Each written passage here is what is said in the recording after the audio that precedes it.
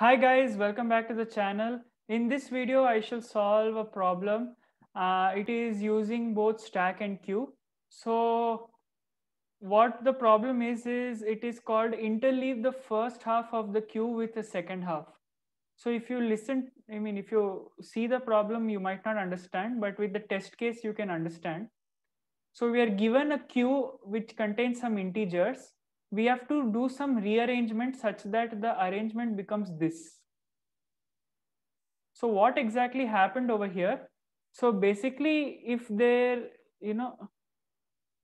so if we have a queue, suppose 1, 2, 3, 4, then first half of the queue, uh, first half, first half of the queue is what? First half of the queue is 1, 2. And similarly, if I have to say what is the second half,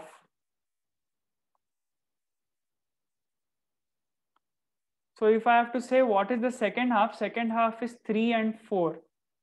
So now I have to arrange the elements like element from the first half, then element from the second half, element from the first half, element from the second half. I should arrange the elements like that. But the condition is that I can use only one stack to do this. Only one stack for extra space I can use. How do we solve this problem? See, if we were allowed to use two queues, so if we were allowed to use two queues, then the problem becomes very easy. So in the first queue, we would store half of the elements. So that would be 1, 2. In the second queue, we would store remaining, which would be 3 and 4. And then because queue follows first in, first out, we will just be popping out the elements from the queue and we'll get the answer, right? So basically we'll pop out 1, then we'll pop out 3. We'll pop out 2, then we'll pop out 4. So we'll pop out from one queue, then from the second queue, then from first queue, from second queue, like that. But this is with the two queues. So if we use two queues, the problem is very, very easy. But now we can't use two queues and we have to get the output like this and our input is this. So how do we solve the problem now? Using only one stack. So the method is, first step is insert half of the elements in the stack. First step is insert half of the elements in the stack. So the stack will contain elements in this order, right? Stack will contain elements in the order 1, 2. So 2 will be the topmost element and the queue will have elements in this order 3, 4. Correct? Queue will have elements 3, 4. Stack will have elements 1, 2. Now what are we supposed to do? So the first step was that. Now second step is what? Now we will, we will enqueue the stack, or I should say like we will remove the elements from the stack and enqueue the queue, sorry. We will enqueue the queue. We'll put the elements back from the stack to the queue. So second step is we will enqueue now. We will enqueue. So what will happen is, see the queue is 3, 4. Now it will become 2, 1. Because from the stack, how is the stack? The stack elements are 2, 1. 2 is top element because stack follows what? First in, last out manner, or last in, first out. So the stack becomes this, sorry, queue becomes this. And now what are we supposed to do? Now the first half of the queue, we will dequeue and enqueue.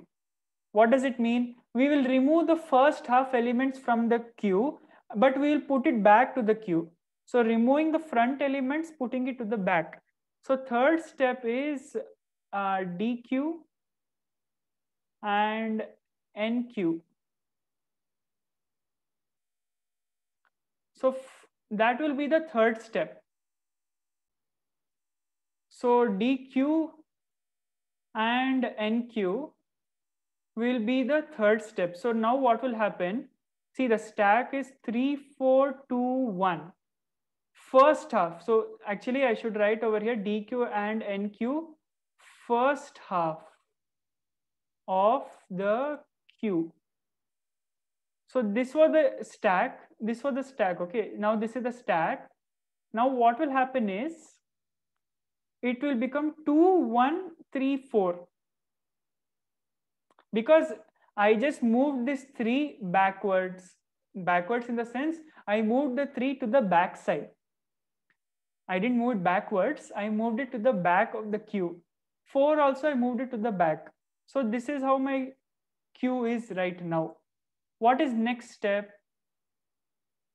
Next step is now I will push the elements. I'll push half of the elements to the stack again. Push half of the elements to the stack.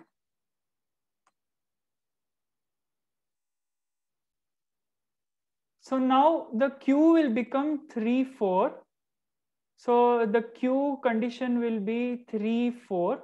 And stack will be what? 2, 1. 1 will be top element. So basically the half part of the queue now, I am putting it to the stack. Okay. So see, now my stack and queue have the elements in required order. Why?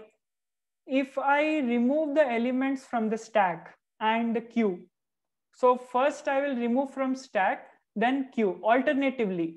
So if I remove from stack first, it will be 1.